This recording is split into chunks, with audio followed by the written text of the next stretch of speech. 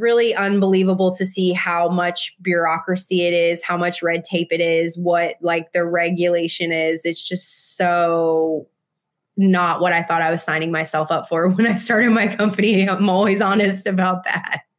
Well, anytime an idea comes along that can potentially create a massive amount of wealth, because we live in a country, no matter what your state is, you come from a super red state and now live in a super blue state, but the only color they see is green, and they see it at the very top. So when corporate special interests sink their teeth into anything, it is eventually going to become a monopolized industry, which is always the intent.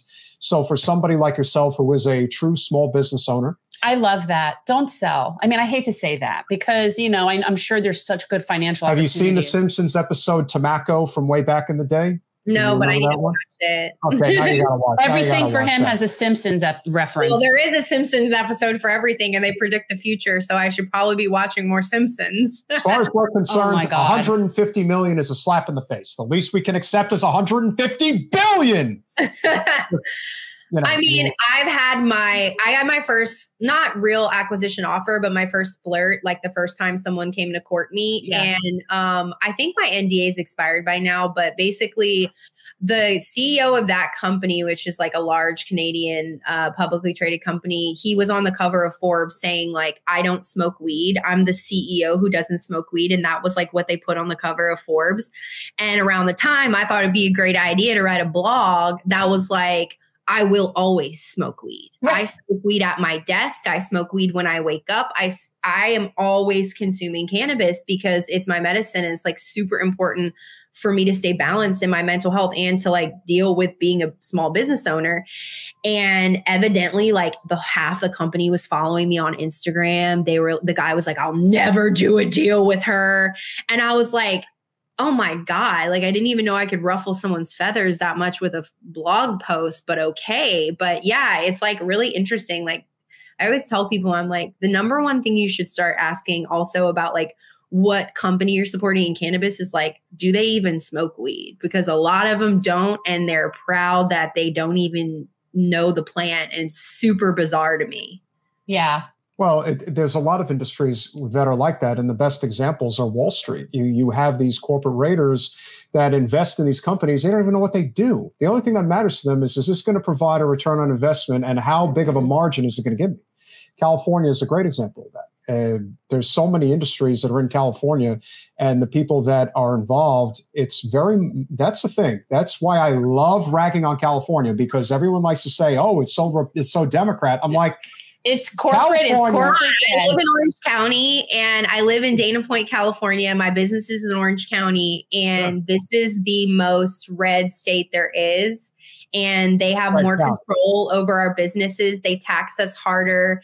I mean, in this city, I can't breathe without the city of Anaheim knowing it.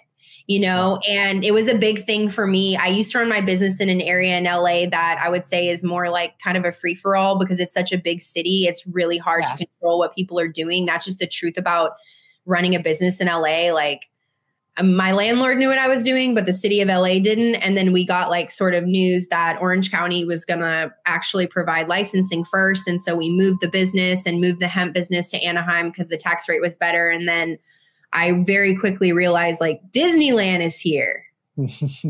So this city they're watching everything you do. They're charging you for everything, you know, and it's just like, if my alarm goes off on accident, I get a bill from the city because the police had to come. I think that also, like, I'm taxed to death. It's crazy. Like, but I always tell people, I'm like, California is as red as they get. People just don't know it. Right. Well, it is in terms of controlling business. It really is like that. Like, you know, I think our whole concept of red and blue is kind of warped, because I totally understand what you're saying. I have a very good friend whose husband, for a long time, was the head of housing and urban development for LA County, and had to deal with the politics in LA. And he is somebody that would probably identify as an independent, probably does tend to be more conservative.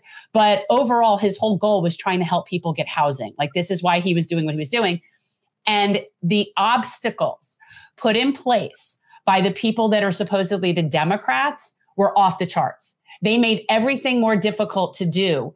and this is for a state operation. So I can't imagine that it would be any different for a business. Like they're not progressive about helping people have businesses, especially small businesses. No, I honestly wonder every day if I should leave. And I'm constantly am I crazy to run my business here? And people constantly tell me in meetings oh, you'll be 3 times more successful if you move your business to Florida, move your business to Nevada.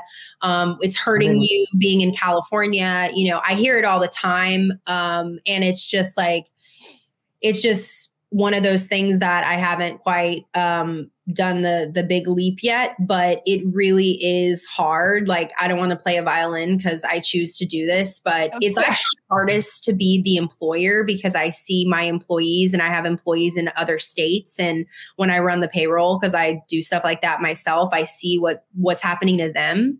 And I think that's the biggest bummer is that at the end of the day, almost half their check, it just into thin air. Yeah. And it's just a bummer because a lot of them are young kids, and they're just trying to change their life. And it's, especially with the way they regulated cannabis right now, the biggest thing that's hurting the legal cannabis industry, because I think it's really important that people know legal cannabis in California is failing. And it is failing because of the way they've regulated it and the way they're taxing it. And the industry doesn't have a chance. And this year is going to be a bloodbath unlike anything I've ever seen. I've seen mentors, people that I saw have a moment in cannabis and that made me feel like I could do it, especially a lot of women. They're gone from the industry. Their businesses have been taken from them. And it's unbelievably challenging to survive. And the fact that the state believes that people are going to go spend an extra 40% to get high and choose that over their weed man who they've probably been buying from for years, or a local dispensary. Oh, yeah. Or you have all these cities that they had the opportunity to have legal cannabis and they said, no, we don't want it. And so there's only certain cities that said, okay, come one, come all. So you have 10 legal stores on one strip where there are 10 illegal or non-licensed stores. I don't like to say illegal because whatever. Not paying non-tax stores down the street and nothing's happening. And it's what's going to happen in New York. It's what's happening in New York. You walk down the street in New York, you don't know what's legal and what isn't legal. But when you get to the counter and you pay, you're going to know as a consumer. And am I supposed to believe in this economy that people are going to choose to give the government an extra 40%? Because it's not going to the operators. It's not going to the farmers. The Emerald Triangle has been decimated. And we have history here. There are people I'm in their store, these guys, and we were just talking at one of these cannabis events. They're my family's been doing this for 3-4 generations. And it's just unbelievably sad and tragic. And every single day I'm literally in all of this, none of us considered, what if people hate the government so much they don't want to give them a piece? Thanks for watching. If you want to support our mission to transform politics into service, please like this video, subscribe, follow us on social media, and consider joining our Patreon, where you'll get early access to our interviews as well as other exclusive content. Links are in the description. Peace out.